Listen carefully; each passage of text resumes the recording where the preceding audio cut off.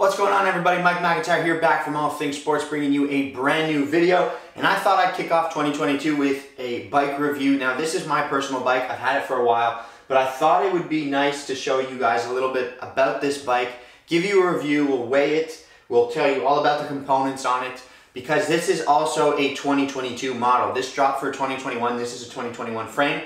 But because of the whole bike industry and the demand and the shortage and all of that stuff that's going on, the bike hasn't changed for 2022, so it's the exact same thing. So this is effectively a 2022 Trek Domane. It is an aluminum frame. It's the AL3 model, so I'll tell you all about the components and why I chose this particular bike as my first road bike, and in part why I think it could be one of the best first road bikes that you can go for. Let's get into this brand new review.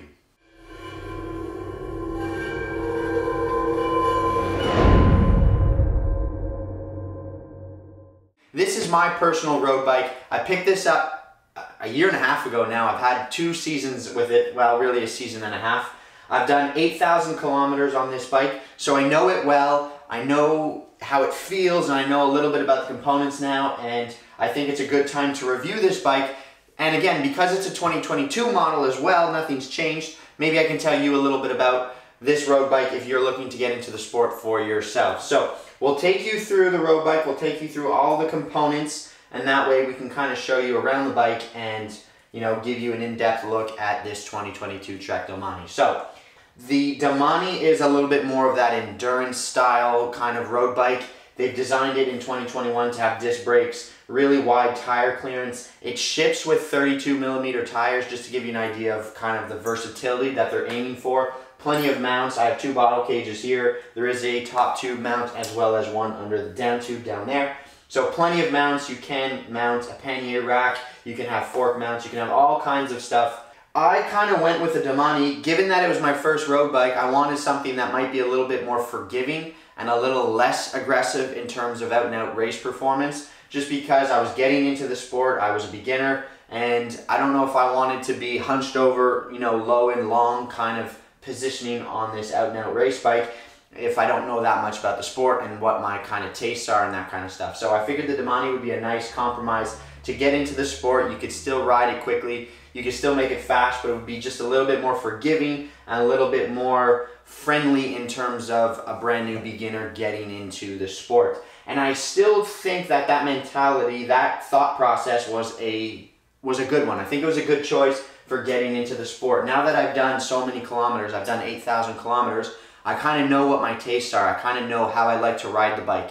And if I were to upgrade, which I'll tell you a little bit about in a second, I kind of know what I would go for if I were to upgrade. I bought this bike in particular because it fit my budget, it wasn't going to break the bank, and I had every intention of upgrading further down the line if, you know, if I really got into the sport, which I did. So I didn't break the bank on my first road bike, and it allowed me to get into the sport. I've done plenty of kilometers on it, and I'm still going to do more kilometers on it, but I do kind of know what I want to look for when I upgrade. So that was kind of the thought process as well. I don't want to spend a super amount on my first one, given that I don't know all that much about the sport yet. Trek Domane, this, like I said, this is the AL model, okay? This is their aluminum frame. They make 5 tiers in the aluminum frame. Well, essentially there's 4. The Domane AL2 in the disc brake format comes with Shimano Claris as its group set with mechanical disc brakes. Then you have the AL3, and I went for the AL3 because I thought it was a good price point. There was a big jump between the AL3 and the AL4. This comes with Shimano Sora, which is 9-speed and mechanical disc brakes. Once you jump up to the AL4, it's almost a 25% increase in price, but you do get a 10-speed group set in Tiagra and hydraulic disc brakes. And then you have the AL5, the Domane AL5, at the top of the aluminum frame range, and that comes with Shimano 105, which is arguably one of the best value group sets that you can buy in terms of performance, in terms of components, and in terms of how the whole thing just works together. It's probably the best value for money in terms of a group set. So you can get that one at the top of the range with hydraulic disc brakes, 11-speed 105. But it's a big jump. It's a big jump, and in my opinion, the aluminum frame with 105 is just bordering on the price point for a carbon frame with maybe Tiagra on it.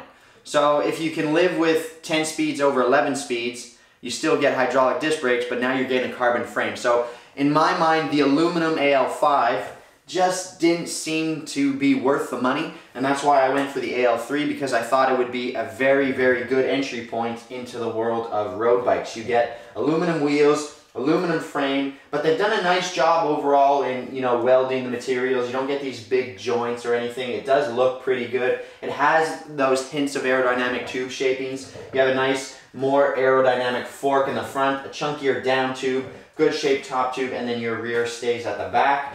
And it looked the part. You get the disc brakes. These are 26 millimeter deep, if I'm not mistaken, deep wheels. So they're not really deep, but that is the depth. They're actually fairly wide as well. I think they're a 19 millimeter internal width. So that's fairly progressive, fairly modern in terms of wheel profiles, what you're looking for. Let's just talk a little bit about the tires. So you can see I have these tan sidewalls on here. I've upgraded these. So I did about 4,000 kilometers on, no, 5,000 kilometers on the set of tires that came with the bike.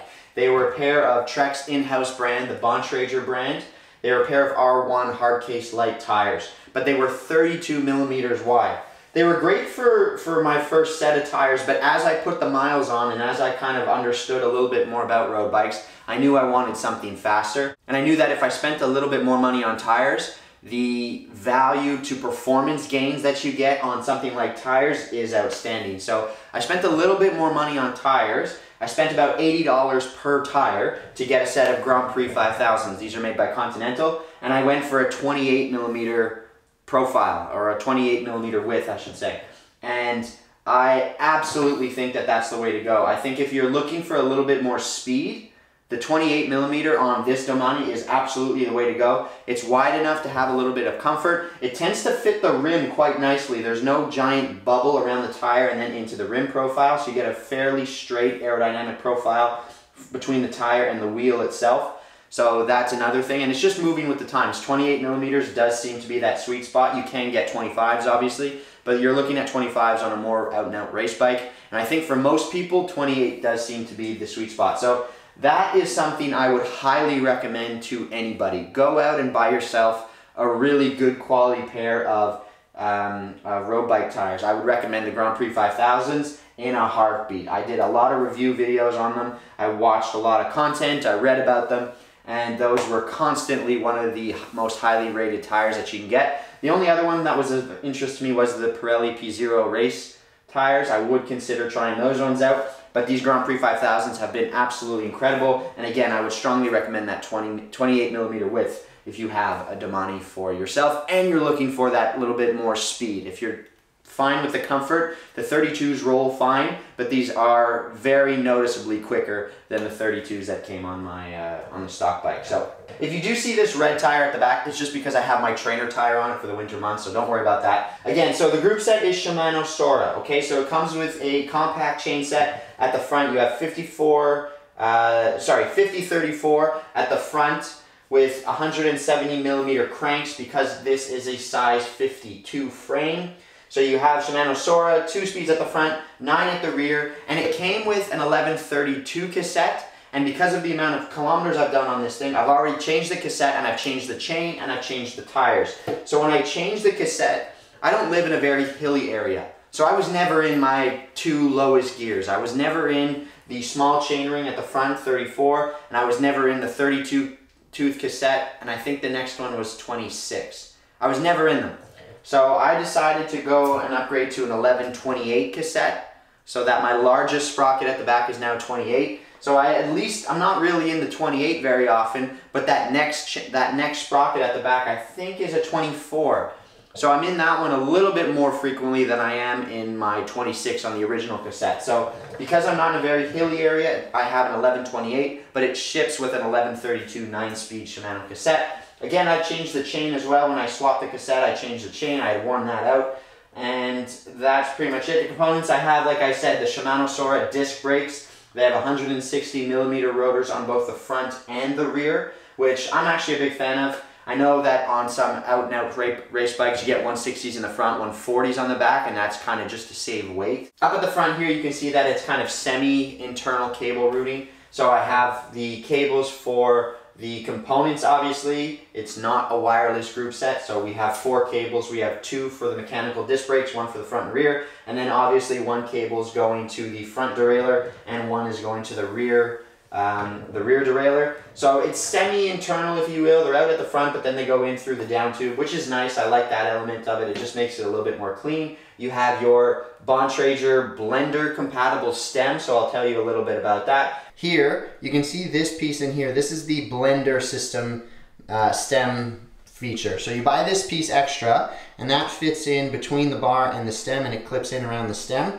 and it allows you to mount 2 different things. So Bontrager doesn't make a Wahoo mount. So I found this on a 3D printing website. I picked up the mount so that I can mount it to the blender system. And then you can see I have a GoPro mount here. And underneath the Wahoo mount, there's another spot right there so I can have a light. So I can have a camera over here, right here. I can have a light underneath here and the mount right there. So it actually is a nice system, allowing me some versatility to get that, you know, get all the stuff I need mounted to the front of the handlebars and keep a really nice clean setup. And then back to the front, again, we have 160mm rotor here. So nothing, you know, nothing special. Same as the back with the same Bontrager Affinity wheels. The only upgrade, as you can see, is I'm running the Continental Grand Prix 5000s in the 28mm width with the tan sidewalls, which I actually really like. So the stem is a 90mm stem. That's what it's shipped with. And you get these compact drop bars, and they're 40mm wide. The Shimano Sora levers are quite nice, but they're very small. This is something I've learned, you know, just trying out other group sets. The hoods on this Shimano Sora are really small. Now, I'm not a big person, I don't have massive hands, but these hoods are quite small. There's not a big top piece here to grab, so when you're trying to get into that kind of that aerodynamic position, there's not a lot of room for that kind of wrist and forearm area to really tuck down and get yourself on the hoods. So they're a bit small. I think they would actually be a little bit better if they were a touch larger. It comes with a Verse Comp saddle made by Bontrager with a fairly large cutout, which I think is pretty good. There are moments where I feel like I would like to try a different saddle, but for the most part I don't think I'm ever uncomfortable. I have 2 Bontrager Comp water bottle cages here. Okay guys, there you go. We can see we have the bike on the scale, and again, it's not going to be super lightweight, but taking a look at the scale, we have 10.72 kilograms, which is the same as 23.63 pounds. So again, it's not light, right? It's an aluminum frame and aluminum wheels, and that's with pedals, that's with the Wahoo mount and the blender stem here, the integrated piece, as well as the sensors and bottle cages. So it's not going to be super light, but believe it or not, just changing the tires to these Grand Prix 5000s took off about 300 grams. So when I had the when I had the stock 32C tires, I was weighing it in at 11.1 or so. So I've taken off 300 or 400 grams. That is my review of the 2022 Trek Domane. Please let me know what you guys think down below. If you have any questions, shoot them down below. I'll definitely get an answer out to you. Like the video, subscribe to the channel. We're trying to get this thing bigger, and that is pretty much it. So, Mike McIntyre, all things sports. I'm signing for now. I'll catch you guys in the next video. Till then, take care.